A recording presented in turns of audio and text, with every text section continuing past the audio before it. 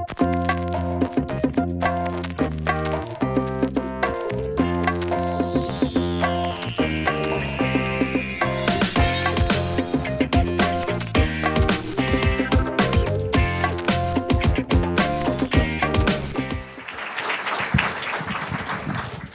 I know it's bad form to start off a talk with a caveat, but like 5 minutes before I got up here, my allergies started to kick in. So if you hear dramatic pauses, that's not a dramatic pause. It's just me catching my breath. All right, good morning, everyone. My name is August, and I'm a designer, and I work at Xbox, as David said, at Microsoft. I'm not going to be talking about Xbox today. I'm definitely not tweeting about Xbox today. I'm going to talk about something completely different. So about 2 weeks ago, David contacted me and said, hey, you want to talk about the future? And I was like, yeah. So what I'm going to share with you today is kind of a work in progress. It's actually, I just happen to have been working on a lecture about the future, so I'm trying out new material. I understand part of this is also to spark conversation, which the last 20 minutes of this, I hope will be.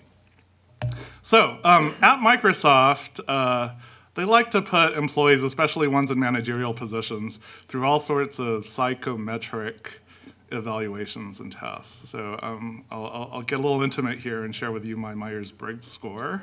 I guess the one-line motto for this score is, my management style is, I'm sorry, but you must die.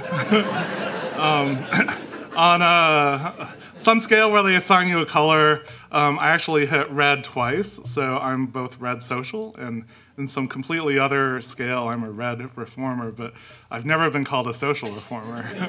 And then my favorite one, and this is why I'm bringing all of this up, is there's something called the Strengths Finder, and it tells you what your top 5 strengths are, and my very top one is something called futuristic. And here's a little excerpt in the style of horoscopes and fortune cookies that the future fascinates you, as if it were projected on the wall. You see in detail what the future might hold: a better product, a better team, a better life, or a better world. It'll always be inspirational to you. So that raised a question in my mind: why am I so obsessed with the future? So I went through this kind of Japanese quality control management technique called the 7 whys, where it's like this causality statement after causality statement. So why do I like the future? And kind of drilling down to the 7th why is a little bit surprising. I discovered that it's all rooted in this kind of childhood fear. And in fact, I'd argue that it's one of the reasons that swayed me to enter the design field, particularly design and technology. When I was in elementary school, my best friend was this guy named Drew. And in the 4th grade, we started doing sleepovers about once a month at each other's houses. And I always looked forward to going to his house because his mom would always make the same meal with her homemade spaghetti sauce. My mom never made spaghetti. And then she concocted this thing called monkey bread. I don't know if it's kind of like a cinnamon roll, but it's not a spiral. Yeah, anyway. And then, according to the routine, we would watch movies. And this is totally dating myself, but I thought Drew's movie watching habits were especially cool because he had both beta and VHS. And then after his parents went to bed, we'd sneak back downstairs and watch movies we weren't supposed to watch. The horror movies. We were 8 years old. And again, I was dating myself. Alien and Friday the 13th, the first one, and The Shining. That really screwed me up, too.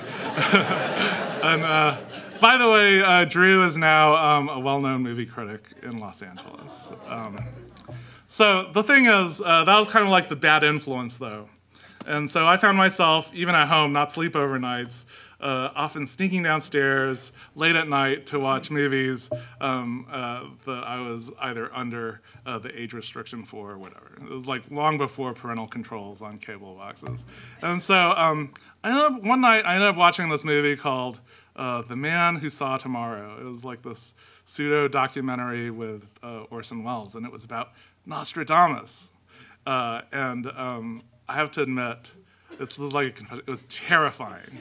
It was really terrifying. And if you don't know who Nostradamus was, it's this guy from the Dark Ages who encoded all these predictions about the future. And according to the documentary, it was shockingly accurate. And he had these visions of wars and genocide and the extinction of humanity. And this is pretty heavy stuff for an 8-year-old. So that morning, I'd argue that I was transformed. This is like, now that I'm thinking back about it, this is like one of the milestones in my life. And I remember that morning really well because I was super depressed. I was dealing with all, the weight of the world. And I was also, I guess the way I characterize it, I was engulfed in the sense of helplessness. And Mom noticed. And then so she said something that actually helped me deal with it, but I didn't snap out of it right away. And in fact, what she told me helped over the following weeks and months and years. But from that point, I was obsessed with the future. I went to the library, and this was before the web, looked up stuff on futurology and clairvoyance and science fiction, anything dealing with the future. And you could argue that there's this kind of pseudo-psychological rationale about why I went into design, because design is kind of like divining the future. It's anticipating an outcome. And if you want to get super fancy, it's kind of like reverse archaeology, right? And I'd argue that the goal of technology is also about mastering one's destiny as well. Like vegetarianism, it's like asserting control. So what I'm going to talk about today is the future, but not in the sense of asserting control, but the future is a way of thinking. And maybe this might be a useful design tool, especially if you work in technology. And this brings me back to 2009, July 10th. And this is especially accurate because it's on my Facebook timeline. I received a flurry of messages that part of my 15 minutes has been spent being cited in Wikipedia for having coined natural user interface. Totally false. I didn't coin the term at all. But according to the article, a talk that I'd given back in 2008 when I was working for the Surface Group, not the tablet that everyone sees today, but the big table. I'd given a talk in Sydney, Australia called Predicting the Past. And it was a framework to think about new ways of interacting with technology beyond keyboards and mice. This is a multi-touch table. And so this is a chart, and I've seen various versions of this floating around the web now. But basically, the idea was we could think about the next inflection points of interacting with technology based on previous inflection points. And it seems kind of logical. CLI is command line interface, which is a text-based thing, and then graphical user interface. And then there's this new thing. And detractors would say, but it's totally different. And the point is the qualities of each of these systems don't really matter. What matters is the differences between the systems. And so the big idea for today is when thinking about the future, it's not so much the actual artifacts, the actual things, but it's about the relationship between them. So it's the differences that are the same. All right, so the title of this talk is The Future of Design. And before we talk about that, let me talk about the future of design. And before I talk about that, let me just talk about the future. So let me start off with a pretty simple question. What is time, right? So I'll simplify it. There are basically, in the history of humanity, there are basically three ways of thinking about time. The first is chaotic, the second is cyclical, and the third is linear. So the chaotic view suggests that, and this is in primitive cultures, that there's no path, that it's just event after event after event, and it's beyond any sort of control. All right. The cyclical view of time comes from ancient and still exists in more traditional cultures today. And it's based on planetary events like seasons and the days and months, and also human activity, like when we wake up, when we go to sleep, when we eat, and so forth. And the big concept around this is that time is endless, and it's just constantly renewed. And the side effect of that is that it introduces a moral dimension into how we think about time. In other words, our point of reference is comparing ourselves to our ancestors, because if all of these cycles happen over and over again, we're just same script, different cast. And then finally, this third view of time, which is really linear, is predominantly an American point of view. And what it suggests is that there's an absolute beginning and an absolute end of time. And I'd argue that technology promotes this kind of linearism. And the reason why is because it defeats all sorts of these natural cycles. Artificial light defeats the sleep-wake cycle. Climate control defeats seasons. Refrigeration defeats agricultural cycles. Medicine is the rest and recovery cycle. And even design technology defeats this kind of creation reflection sort of thing. And there's also this kind of a shift in the numerical paradigm in which we think about time as well. In the cyclical model, number 4 is an important number, and I'd argue it's, in the literature it says it's this kind of feminine quality. Basically, there are things like 4 seasons and 4 directions and 4 elements, and the 4th element always loops or connects back to the first. But in this linear point of view, it's 3.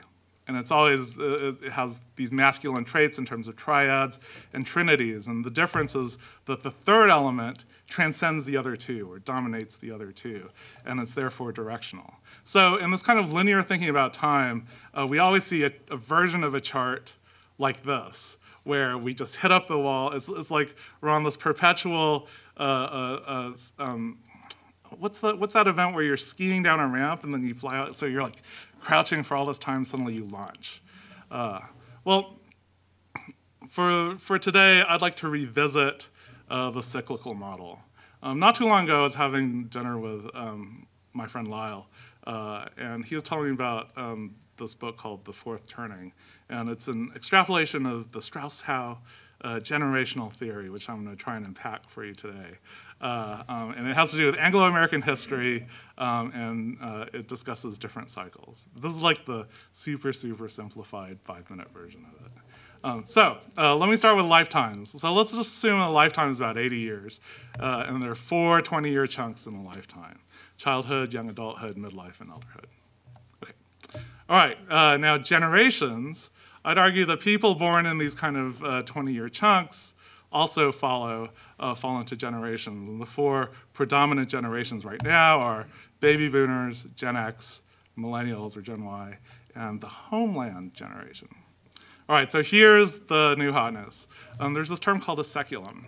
And it looks like siècle in French. It's basically a century, but it's about an 80 to 100 year long period.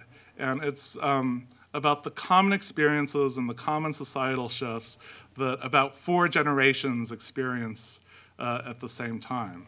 And the saeculum is also divided into 20-year buckets. And here they are.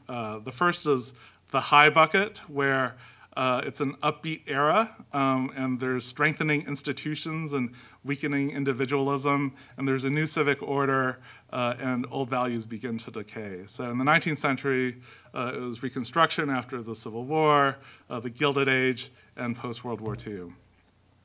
This is often followed by an awakening, and it's a passionate era of spiritual upheaval, and civic order is under attack, much like the 60s, and there's a kind of new values regime. So the consciousness revolution of the 60s and 70s, and the transcendentalists from the previous century are examples. And then there's an unraveling era, which is kind of a downcast era. This is the one we're in right now, where there's strengthening individualism, weakening institutions. All this sounds familiar, right? Old civic orders are decaying, and the last time we experienced this was World War I, Prohibition, and we're in the thick of it right now. And then the thing we have to look forward to is the crisis era. So it just kind of cycles through this. All right, so when you create your little chart, different generations experience these shifts at different life stages. So the baby boomers were born in a high period. They go through the awakening. There's this unraveling, and they'll live out their final days during crisis mode, right? So, and then those of us who are Gen X, the second column, those of us who are Gen Y or millennials, the third column, and artists, the homelanders. So we'll come back to this. All right, so that's the future. Now I'm talking about the future of design. So if you're designing stuff for the next 15 years, if you're Gen X, here's kind of the shorthand. Latchkey kid, value independence. It's about protecting yourself. It's about protecting your independence. And so the way this manifests itself in technology is wearables. Your cyborg is kind of like social armor. And the archetypal Gen X company is Google. And what are they doing? They're making glasses. Glasses, and then there's like the Nike thing and sensors and so forth. But if you're a millennial and you're Gen Y, according to these cycles, you're civic-minded. And it's all about community. So it's not about adorning yourself, but it's about improving the space and improving sociality. And it's the values of connection and sharing. And the archetypal Gen Y company is Facebook. But you'll notice that there's this kind of burgeoning growth in technologies around sensors, the Nest thermostat, smart light bulbs. So yeah, it's not about the self, but it's about the space in which we socialize. All right, so then what? Well, so that's kind of like the nutshell of the future of design. So we're getting to the future of design. And this is where crisis comes back in. So just like clockwork, a major crisis happens in each saeculum. In the 15th century, there was the War of the Roses. In the 16th, the Spanish Armada was giving Elizabeth I a lot of trouble. In the 17th, it was the Glorious Revolution. In the 18th, the American Revolution. In the 19th, the Civil War. And in the last century, the Great Depression and World War II. So what are we heading towards? I argue that now that we're in this unraveling period, we're seeing all sorts of these kind of endgame scenarios, whether it's about the economy, about social stratification, about cultural decay, about scary technological things, scary ecological things, politics, and the military. Okay. So let me go back to the morning after I watched that really scary movie when I was 8 years old, where I was depressed and engulfed with helplessness and kind of feeling transformed, much like us as a generation are at that point. Well, this is what my mom said to me. She said, "There's no perfect time. There never has been. And every person in every society will experience difficult times." The important thing to remember, though, is what you will do during those difficult times and what role you will play. So in this creative morning, before we return to our lives and occupations, and we're peering just briefly into the future and this kind of inevitable crisis that's about to come, we just spend a fleeting moment and ask ourselves, what will you do? And what role will you play? So I was going to end it there, but I thought that was a bit of a downer. Because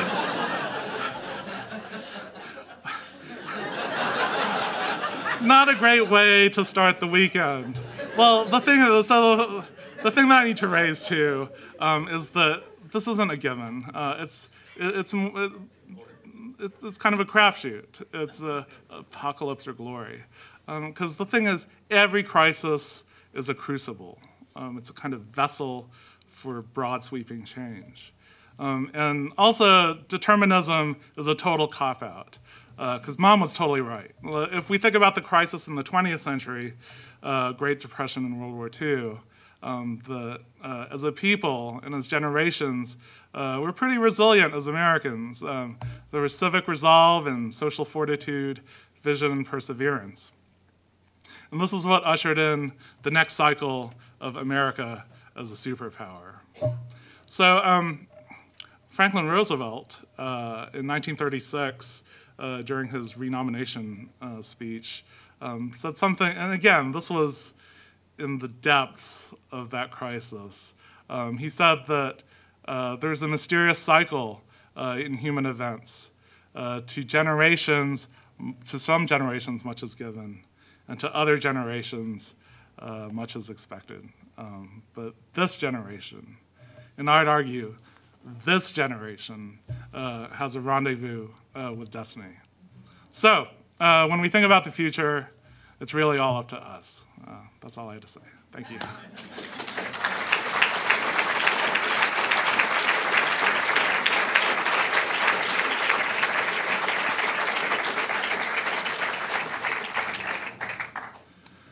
So I understand there's Q&A. We have about 15 minutes. I think croissants are better in the morning. Yes? It's not specifically about the future, but when you were going through your presentation, one of the different cycles I think you said was more masculine, and you talked about triads being masculine. Mm-hmm. For those of us that don't know, could you expand on why a triad's masculine? Oh, well, so this is the part where I'm just going to make stuff up. So, in the literature, it was more about the femininity of the cycle, and that there were groups of four. And it talked about the Trinity, like when we think about things like the Trinity and the Triad, and we see this in the symbology of like I don't know where this comes from, but the circle with the cross on it with 4 points, but the masculine symbol has 3 points. I think there's something there, and it's getting a little bit Da Vinci Code, but that's as far as I've gotten. Come to my next lecture, and I'll be able to answer that solidly. Yes? What was that book you mentioned, The Fourth Something? The Fourth Turning by Strauss and Howe.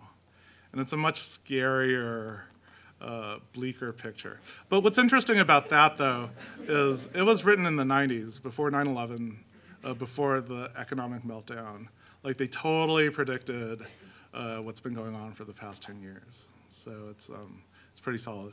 And one of the guys went to Harvard with Al Gore, and Al Gore thinks the whole thing is like a brilliant reflection of American society. So I highly recommend that. Yes? How has your appreciation of this cycle affected how you approach design? So it goes back to the big idea. It's about relationships.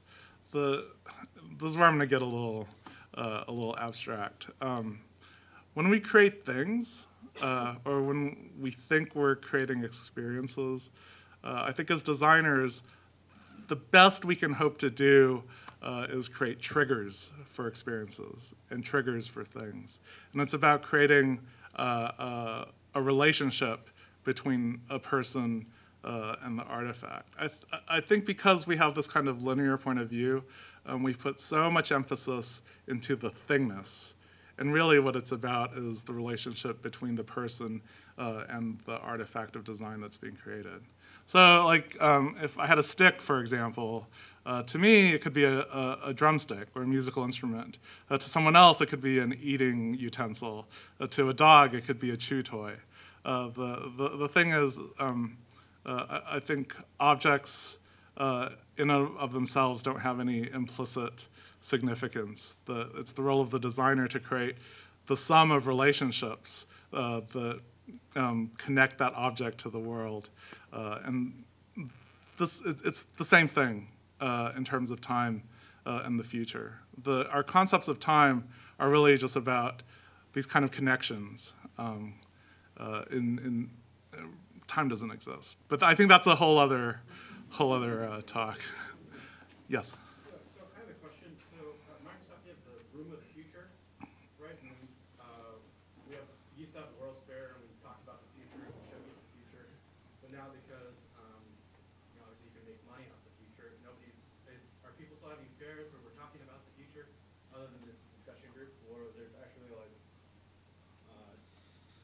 ideas beyond like physical ideas, like a discussion, like the World's Fair, right? We used to have that. Mm-hmm. Anybody know anything like that? I don't know. I don't know. If you asked me when I was 8, I could list them all out for you. But yeah, I don't know now. Yes. I haven't seen the movie that you attribute to your awakening when you were 8 years old. Would you recommend that we go back and watch it? No, it's really cheesy. It's in fact, don't watch it because it'll make me even more embarrassed for. Don't bother. Yes. In the cyclical view of time, do you think Microsoft is in crisis, or is it about to anticipate? I'm not here representing Microsoft. All this is just me. Yeah. So one of the things that this brings up for me is rationalizing my responsibility as a designer and as a sort of a citizen of this age with my job at Microsoft. And I'm wondering how maybe you rationalize that. All right, so I'll talk a little bit about that. So if you recall the whole Gen Y column, and it's about creating spaces for sociality. I think that when we're talking about the effect that technology has on defeating these sort of natural cycles, I think it has that same effect on social cycles as well. Even like this laptop where I put the screen up, I'm literally putting a physical barrier between me and you. And I think the potential for technology is kind of like the whole apocalypse or glory thing as well. Kind of like that stick being a chew toy or a chopstick or a drumstick. Technology is technology, and it's really what we do with it and the service that we put to humanity with it that counts. So with what I do with Xbox, for example, it's a really interesting design problem because when someone plops down in their living room and they want to be entertained or distracted, the last thing we want to do is make them work for it. And so I think really what we're creating is one of those spaces that we were talking about. It's like an oasis from the pressures of modern life, that we create this kind of little sanctum where someone can relax. And given these kind of walls of acceleration for technology and change and news and data and all the other end games that are going on, finding these kind of oases or generating them is one of the best things that I think technologists can do right now. Yeah. Yes. Thinking back on the timeline again and historical examples you gave of the crises, I'm also thinking about the relationship of the third and fourth generation, the third, fourth, within those 100-year periods. Mm-hmm. Presumably then historically the relationship between those two groups is pretty important to work through and out of a crisis. Oh, yeah. I wonder if you move it to today and the, again, Dave's children and others, the oncoming homeland generation, what you see is, what history tells us those two, that millennials and homelands will need to do to get through it. Oh, well, I think the beauty of this model is most of it is already, it's happened over and over and over again. In fact, our great-great-grandparents fall into the same category that we do, regardless of which generation we are. So I'm Gen X. My great-great-grandfather was part of the lost generation in the 19th century. Anyone who's a millennial now is in a similar generation as the GI generation, the ones before the baby boomers who fought the war. And the thing is, we have more to do, well, actually, we have less to do with the generation that shaped us than the generation that shaped them. So it's this kind of leapfrog. So Homelanders have much more to do with Gen X people. Like we have much more kinship and similarity, in the same way that like millennials have with baby boomers. It's a fascinating subject. All right, one more question. Yes. Do you see, our advancements in technology affecting how bad the crisis period is? Like, because of washing machines, because of medicine, because of agricultural changes, a lot of these problems that, were really significant in these past crises, like, we're better capable of handling them? Yeah, I think so. Again, that I think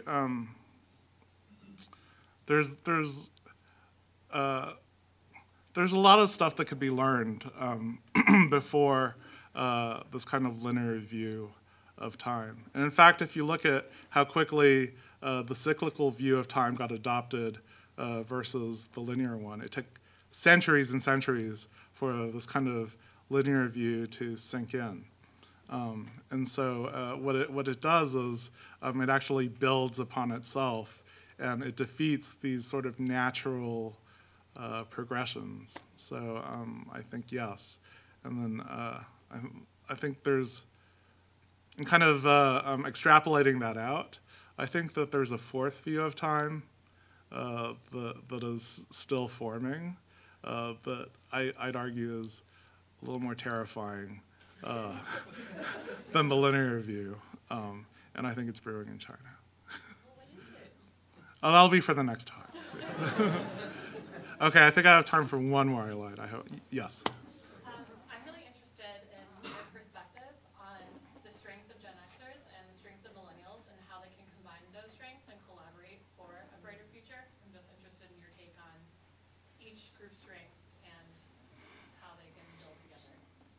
Oh, well, it's the same way with the previous century and the one before that, when Reconstruction happened after the Civil War, and then we ushered in the American Gilded Age. And the same thing in the 20th century. Generational qualities, I don't think they're the silver bullet.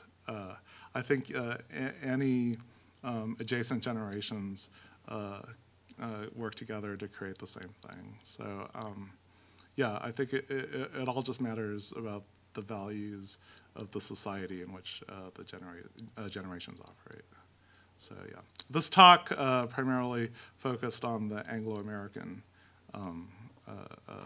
cycles, but I think it might be different in other societies.